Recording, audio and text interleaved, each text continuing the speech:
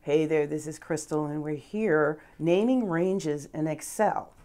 So, first of all, I have to have my Excel database ready and prepared. So here's my Excel file. And here's just a few names that are within here. Now, how you're going to actually name the range, I'm going to look to this name box. It's probably one of the areas of Excel you don't look at too often. It's actually telling me where my cursor is located. Here I'm in A1, here I'm in A2. The formula bar tells me the text or anything that's within that cell.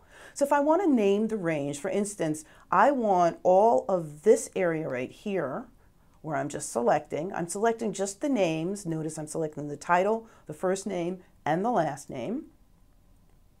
And it's always showing me where the first row and the first column is in the name box. As soon as I have that selection, I just click right in the name box, and then I can name it anything I'd like. One thing about naming though, don't put any spaces in there. If you do want the appearance of a space, put an underscore.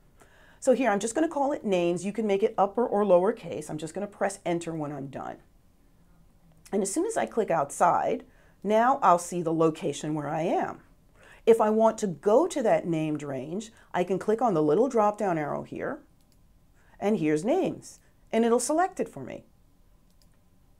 And again, if I want to select just the addresses, the city, state, zip, and the actual physical address, I select right here, click, and just type the name in. Press enter.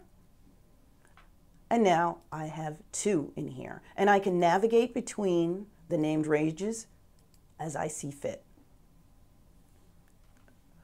So that's how to name ranges in Microsoft Excel. This is Crystal. I'll see you soon.